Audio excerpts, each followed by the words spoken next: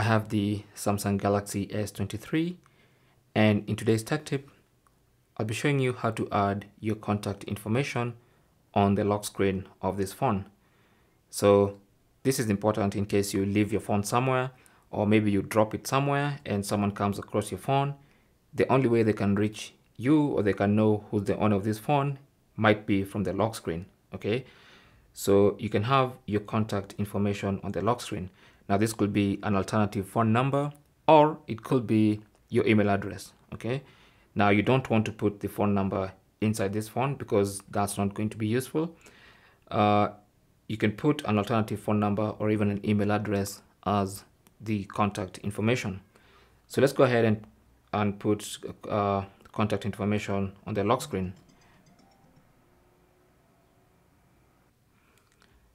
So unlock your phone and then go to settings.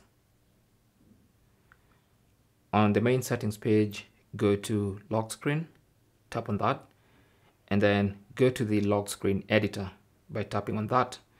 Now this is where you can change a few things on the lock screen. One of those is contact information. So you can see the option for contact information right there. Okay, so tap on that, and that opens up this text box where you can actually put in the contact information you want to add.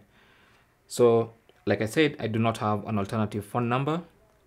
Actually I do, so let me enter a phone number instead of an email address. Once you put in that alternative number or that email address, simply tap on done. You can see it's there, and then tap on done in the top right corner.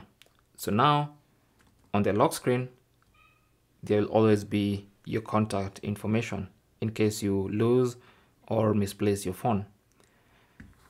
And that's basically how to add your contact information on the lock screen of your Samsung Galaxy S23.